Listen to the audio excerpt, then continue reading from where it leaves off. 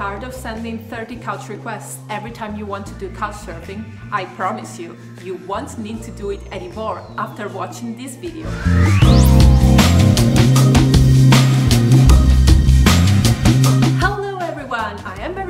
I am a full-time traveler, and in my videos I show you how you can travel everywhere you want, even if you are on a super tight budget. I also make specific videos about couchsurfing, and I've already made a few. They are all linked in the description below. If you are interested, please feel free to watch them. And subscribe to my channel if you want more of them. I started using consistently couchsurfing 6 months ago. No, it's 7. I've been staying with a dozen of hosts, I guess. And I'll tell you what, every time I need a new accommodation, I send one couch request. You heard right, I sent one couch request, that's it.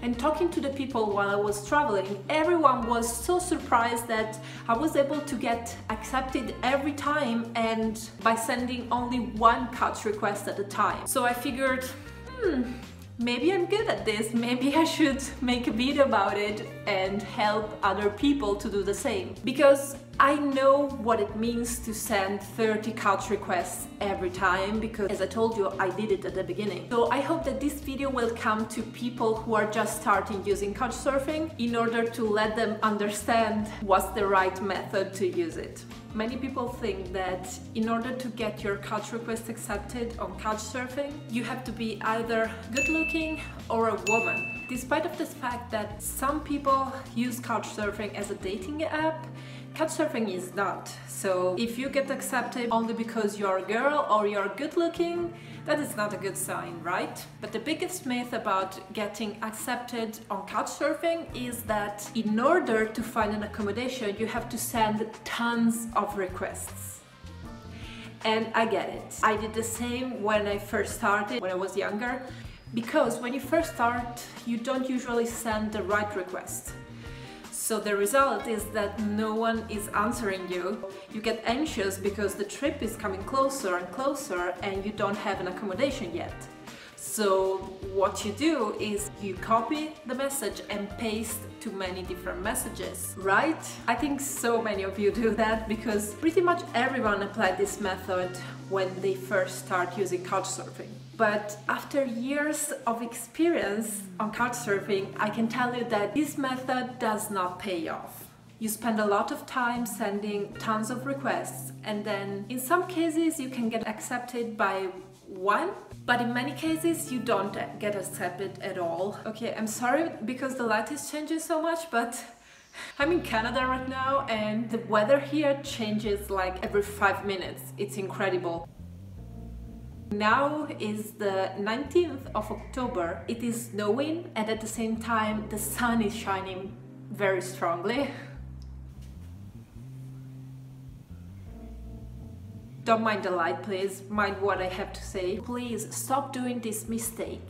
Don't copy and paste the messages to send tons of requests to hopefully get accepted from any one of the hosts. Because if you manage to get accepted, it is just because of luck and not because you're doing the right things. So now I'll tell it very clearly. The secret to get accepted on couchsurfing is simply to write a very good couch request. And today I'm telling you how to do it. So first of all, let's say that you have already researched deeply many hosts in the city you're going, and this is a very important step, both to have a good couchsurfing experience and for your safety, as I said in this video here. So at the end of this video, I suggest you go to this one. You will find it linked in the description below also, and watch it because it's all about safety on couchsurfing. So let's say you have already researched and you selected 1 or 2 or 3. I sent one request at a time because I spend a lot of time writing a request, but you can decide to send 2 at a time also. It's up to you. So you select the host and you start reading multiple times carefully his profile, watching the pictures, reading all his references. Your 2 profiles are going to be similar. You have to have some interests in common, And while reading his profile, you have to feel that you are almost friends already. This is the sensation I get almost every time I read a good host's profile. Now, let's break up the requests. First, you're meeting a person for the first time, so say hi and introduce yourself. Write 1 or 2 lines where you say who you are, that you have read his profile, and why it is interesting for you. Second, the first section has to be a description of yourself as a person. So you write from 5 to 10 lines telling this person who you are, because this person doesn't know you at all. He never met you, and he won't meet you in person till the day he hosts you, if he accepts to host you. So the more information you give about yourself, the more the host is going to willing to host you, probably, right? Because you are more likely to host someone that you already know than someone you don't know anything about. So write something about yourself, your passions, the kind of personality you have, the kind of person you are, what are your favorite things. And I also suggest you to write what is your concept of traveling, if you do it just on holiday, just to go relax, take a break from your work, from your routine, or like I do, for example, I do it as a lifestyle. I'm a full-time traveler. This is the place where I say it. And also explain why you are using Couchsurfing, right? Let the person understand that you're not only doing it to save money. And if you do it only to save money, probably you shouldn't do it at all. Third section is about your trip. Here you are going to write everything about your trip, every little detail. The more details, the better for the host, because he will be able to understand better also the logistics. So for example, explain if it's the first time you go to that country or you have already visited. Say why you're going to visit that country in particular. Tell how long are you staying. How are you going to arrive at the host place? If you are traveling by car, if you're coming from the airport, you're taking a bus or a taxi to get to the city. Explain everything. At what time? What do you want to do in your trip? What expectations do you have? Is it going to be an adventurous trip? You want to go hiking all the time? Or you're more interested in the cultural stuff, going to the museums? Or you just want to take a walk in the city and have a lot of food, street food, or whatever is your goal for the trip.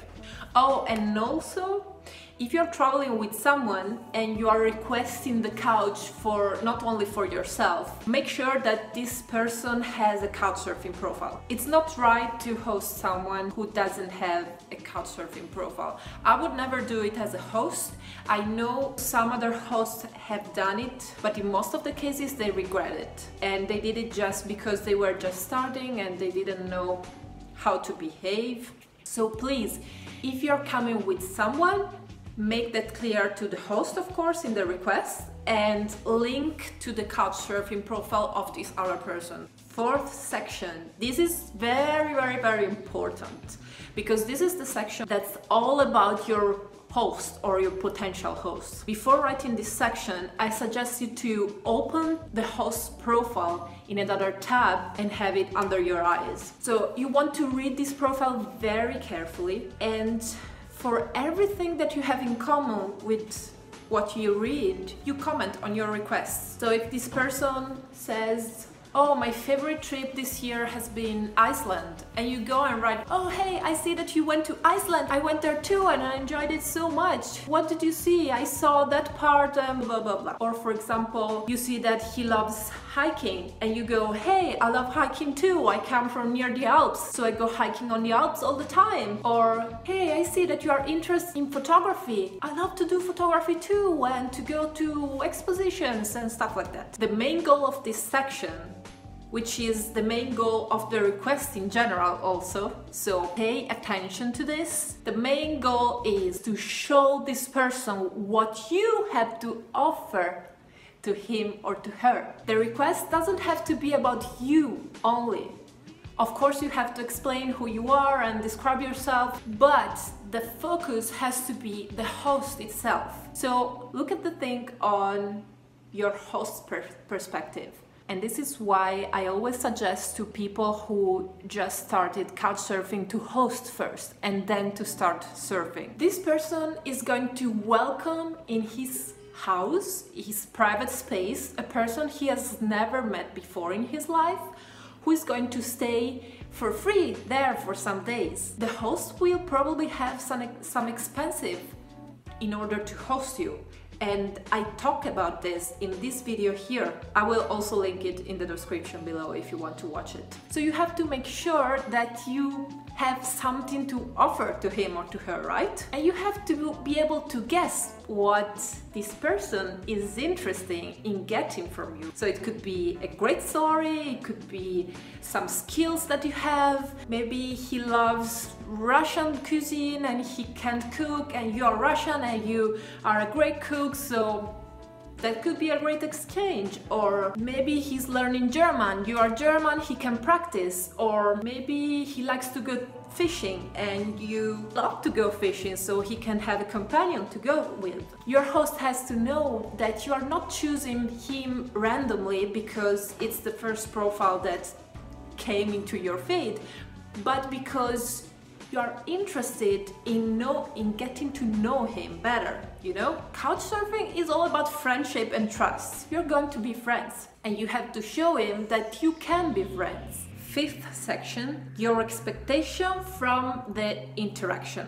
This is one that gets quite often bypassed, but I think it's quite important for the quality of the interaction if you get accepted. And also in terms of safety, as I explained in that video that I suggested you go watch it. So tell him exactly what you expect from this interaction, from this whole experience.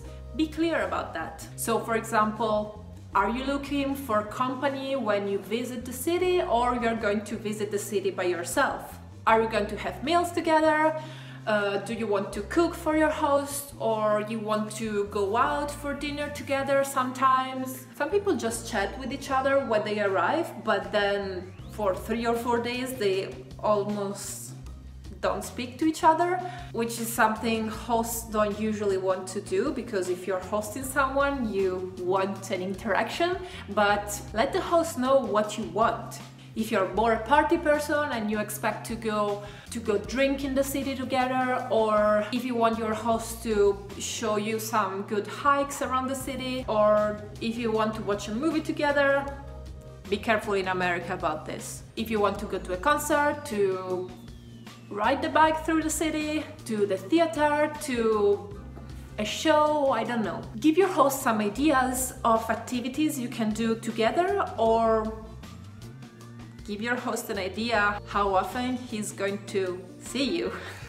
Because if your intention is to leave at 8 in the morning and come back at midnight, your host has to know about it. And in the end, you just want to say goodbye and let me know as soon as possible. Thank you for your attention, and if you want, you can sign even if he can see your name from your profile, but it's nice to sign also with a nickname if you want. It's up to you. So what has to come out from your request is that you are doing Couchsurfing for the right purpose, which is to make new friends, to have a cultural exchange, or an exchange of opinions or experiences or something like that. It's obvious that anyone does it to have a free accommodation, but this doesn't have to be the primary purpose, you know? Your host place is not a free hotel room, so be respectful. This said, there are also some hosts who will accept you even if you write a 2-line request. They're usually the youngest one or people who just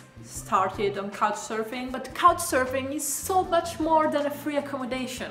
I highly suggest you to try to do it the right way, because it will give you amazing experiences, I promise you. Now, I also prepared a PDF that you can download it for free immediately from the description below. There is a link you can click on, and it is just a 1-page thing that you can use when you have to send a couch request with the points that I just listed.